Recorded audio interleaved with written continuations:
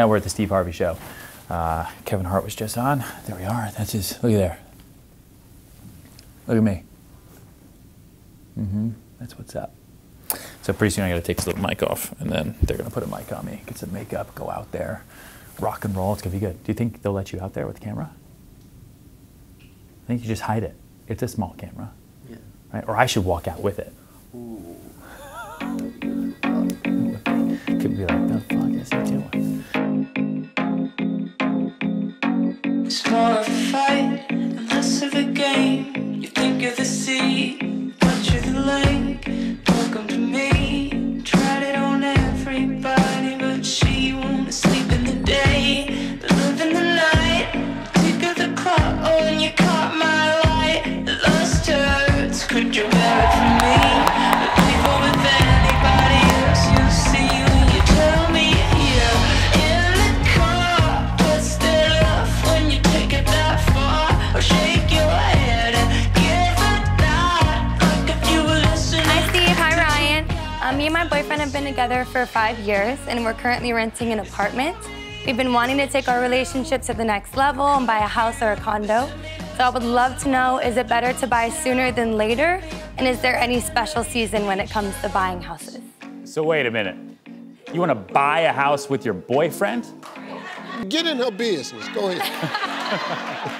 I don't know if that's the best idea, but I don't know your relationship, right?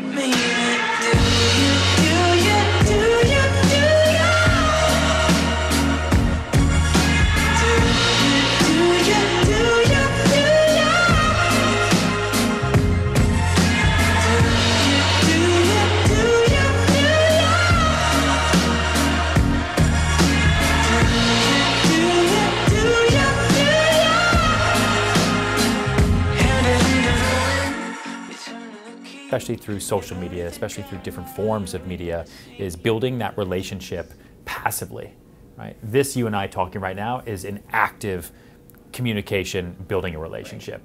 But I can hit so many more people through social, through YouTube, through LinkedIn articles.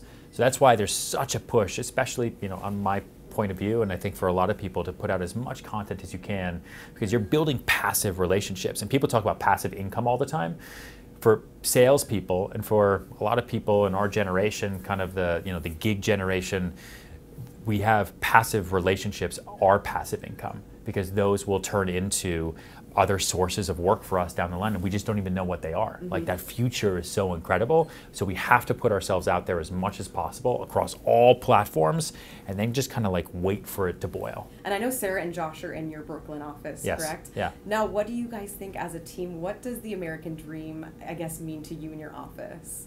I mean, the American dream for us is freedom of choice, right? It's freedom of choice to be able to own a home if you want, or rent a home if you want, or to be able to have this job or this opportunity or that opportunity without repercussion, other than your own expectations and your own stress that you put on yourself, right? Like, that's what the United States stands for, right? The United States was founded by people who had get up and go blood.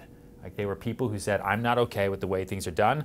I'm actually gonna leave, like, get up, and I'm gonna go do something else my own way. I'm gonna fight for the right to have that get up and go atmosphere, you know, and that's really what I love about the American dream.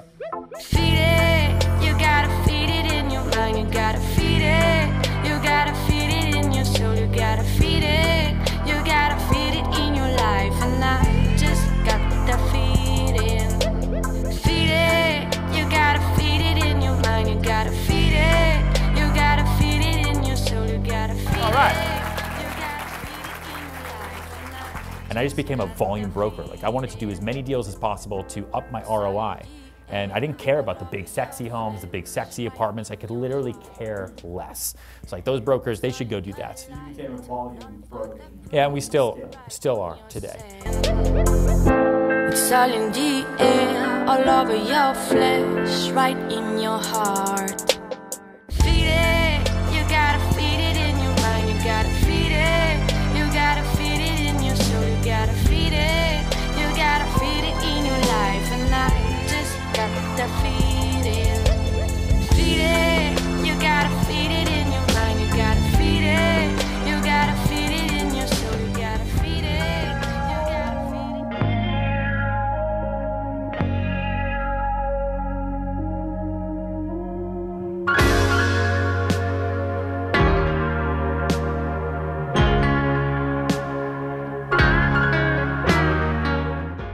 I've always told people brokerage is a great place to make income.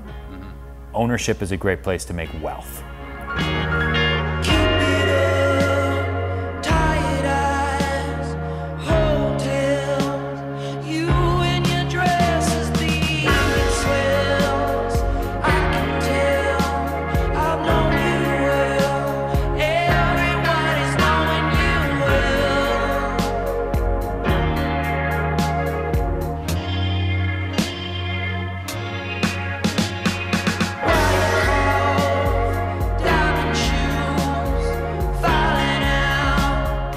Follow somebody, shadow somebody who is an owner, follow somebody who is a landlord, follow somebody who flips properties, and watch what their day is like. Watch what their business is like. What are their phone calls like? Who do they talk to? How do they convince banks to give them certain LTVs? Like, you have to be really educated before you start getting into the real estate business, because real estate is a great place to make money, both short-term and long-term, but it's also a great place to ruin your life if you're not smart.